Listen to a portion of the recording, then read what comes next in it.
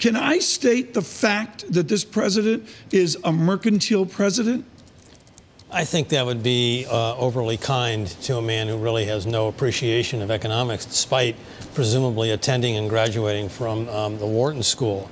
I mean, he makes the comment that you just quoted, that the U.S. is treated unfairly by its trading partners, so he wants to negotiate better deals.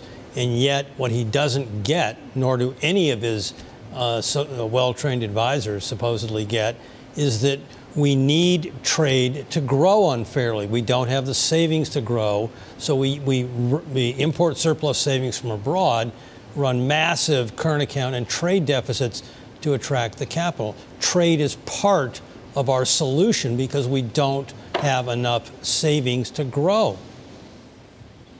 Right, but Professor, does President Trump listen to someone at the end of the day? Doesn't. At the moment, it's rhetoric. He only reads rhetoric. His own clippings.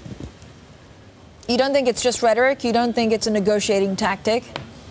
Look, we're looking for the art of the deal to actually have some art, and so far it's been more bluster, threats, tweets that go from lowercase to capital letters, and he said, I think he said yesterday, I lose track of everything he says, but I think he said, tariffs are great, and that to me shows little or no appreciation for the logical response by those nations who are faced with tariffs. They go with reciprocal retaliatory tariffs of their own, and that's why we call it a trade war. It's not a one-way negotiation, as the president wants his base to believe is now taking place.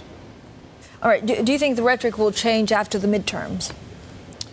Well, I am dubious that the president will ever change his rhetoric, but I think the midterms could conceivably change his ability to deliver on the rhetoric. That's a distinct possibility given the way the polls are today. But as we learned in the fall of 2016, the polls are not always the most accurate gauge as to what to expect from the American electorate. Steve, I want to go back to the collective memory of your work at Morgan Stanley in August of 1998. We all saw it coming, but we didn't see it coming. I mean, you don't know the amplitudes, you don't know the what if. Are we setting ourselves up with trade talk and esoteric international economics into some form of major market reaction? We see Whirlpool roll over, we see soybeans, 8 standard deviations, hockey stick off trend, and on and on and on. Are we setting ourselves up for abrupt market moves with this rhetoric and this discourse? There's always tension, Tom, and you put your finger on a lot of sources of tension.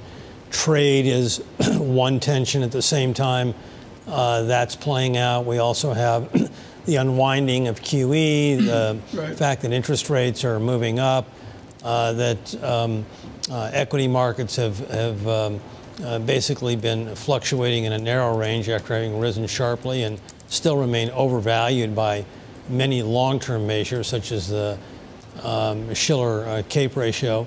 So trade in and of itself is probably not enough to set us up for a disaster, but it certainly could be a contributing factor. This new word, plurilateral, I know it's not in any of your books, it's not in my books either. Plurilateral, is that just the new talk for regional bloc? Are we going back to 1930 blockism, BLOC, regional blockism? Is that really what we're doing? I don't know. I mean, it's hard to say. I mean, what the president has said very clearly is he prefers bilateral deals. And that is problematic in the context of the saving investment imbalance that I just spoke about, which gives rise to multilateral imbalances. So the plurilateral construct is something in between the two, and it makes no sense to me.